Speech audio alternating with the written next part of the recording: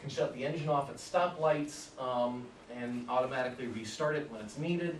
And the effect of this is to dramatically increase your city fuel economy. So looking at the Ford Escape, where they sell a very similar vehicle in a hybrid and non-hybrid mode, the highway miles per gallon improves some, but the city miles per gallon improves dramatically. And that's because of that automatic shutoff, that's because the regenerative braking really kick in there. The reason you get the increase in the highway mileage, and I've seen things that say, well, hybridization does nothing for your highway miles because the engine has to run the whole time. Well, yes, but. They put in a smaller engine. And they can do that because the electric motor gives you the extra torque to give you the acceleration. Let me give you an example because I know the numbers off my head. So in a Prius, the Prius does 0 to 60 in 10.2 seconds. Not a race car, but certainly not an underpowered econo box, right? But the engine's only 76 horsepower. Now, if it wasn't a hybrid, few Americans would tolerate a mid-sized car with a 76 horsepower engine. However, with the motor in there, you get the acceleration that you need with the smaller engine. The smaller engine is more efficient out on the highway speeds, and that improves your highway fuel economy as well. Yes, Phil?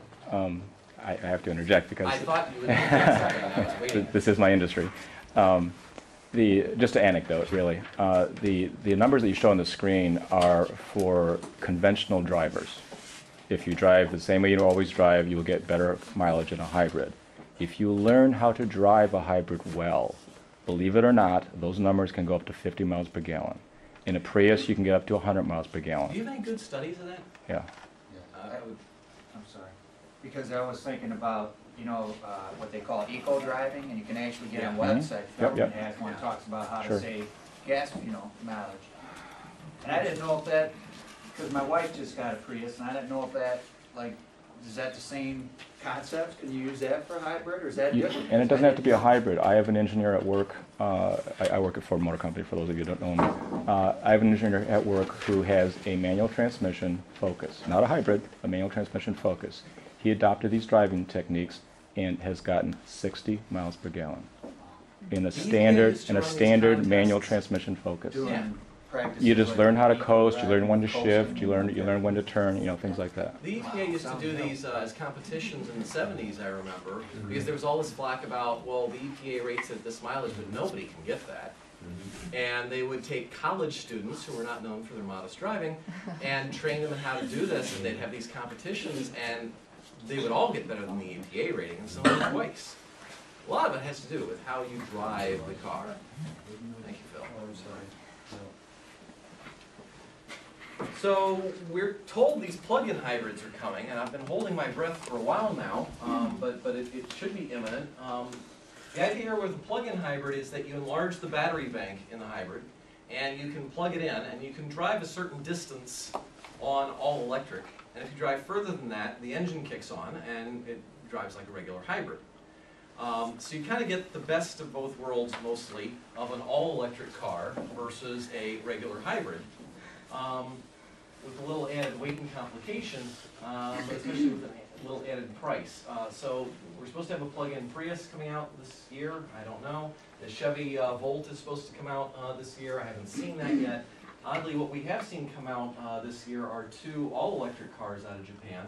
The Nissan Leaf is now for sale in Japan. They just announced the price at 4 million yen, which is about $44,000.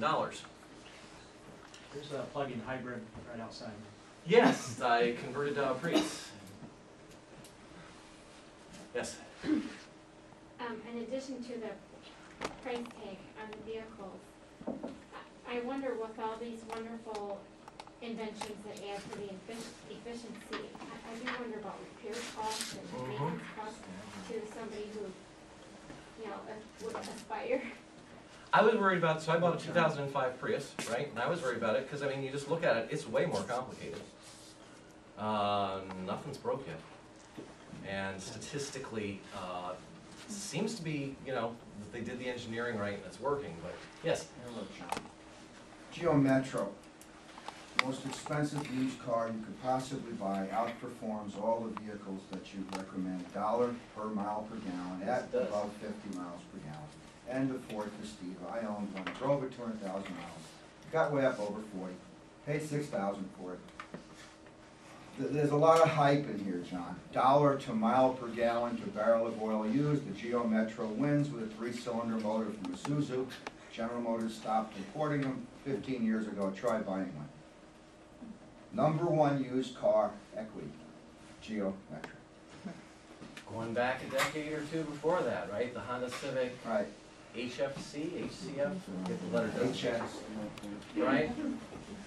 Good economy as anything on the road today, it was just lighter and. The repair bills of the second and third generation working people who wind up with this stuff after the original owner or government worker somewhere making 90K, sitting in an office in Lansing, can afford to buy one of these things. Pity the second or third person down the line. You'll never be able We'll to see. fix and keep it on the road.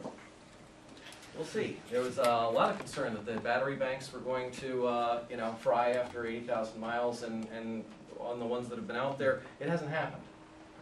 But gosh, it does seem like an awful lot more complicated. Something's gotta be 160,000 worse, miles, right? John? Sure. I mean, I haven't done it personally, but yeah, there's plenty of them out there. And of course, there are policy encouragements. So U.S. tax credits, there is a U.S. tax credit for diesels, except that no cars qualify. There's a hybrid tax credit that they set up per model that would be phased out after the manufacturer sold 60,000 of those, and that was kind of a make sure the Japanese don't get all the money design. There's the plug-in hybrid tax credit, which has a complicated formula, but it was designed to ensure that the Volt would get the maximum $7,500 tax credit to help take some of the sting out of the initial purchase price. And again, that's phased out after the first 200,000 are made. If you look at the batteries in these things, right, so a Prius has got a 1 kilowatt-hour battery, the Volt's to have a 16 kilowatt-hour battery. So it's a whole lot more batteries to give it that plug-in electric-only driving range. Now, if hybrids improve our fuel economy and diesels improve our fuel economy, what if you had a diesel hybrid? Well, first of all, we've had those on the rails for decades now. That's every train you see go by is a diesel-electric hybrid. But they did build some concept cars. This was the Toyota ES3, got 105 miles per gallon average fuel economy. But you've got the added cost of a diesel engine, which is more expensive than a gas, and then you've got the added expense of the hybridization, right? So there's a lot of how much money do you pay for how much mileage, which depends in part on what the price of gas is. But I think there's sort of a steady evolution here from the hybrids that, we've got dozens of models, to the plug-in hybrids that take that and extend the range, to the all-electric vehicles. Or maybe I'm wrong because the EVs are out already and the plug-in hybrids aren't yet. So that'll be interesting to see that. And I feel an electric car, I mean, if it'll only go 40 miles or 100 miles even on a charge, and then you gotta take a long time to charge it up, who could have that? Well, most American garages have more than one car in them.